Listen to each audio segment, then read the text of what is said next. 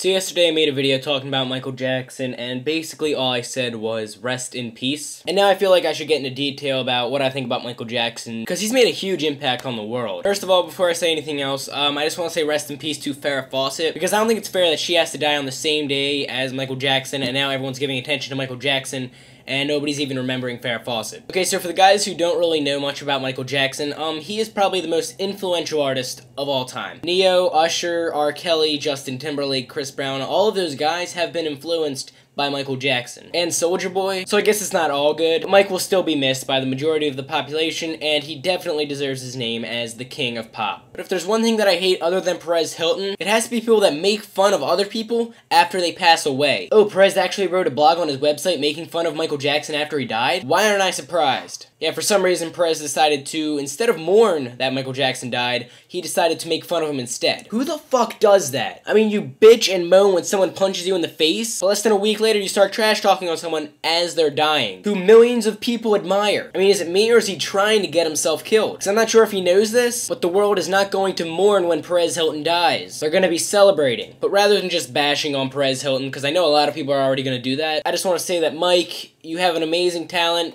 You probably aren't going to see this, but if you do, you are amazing. And I'm going to be honest, I kind of made this video just for me, rather than being funny like I usually am.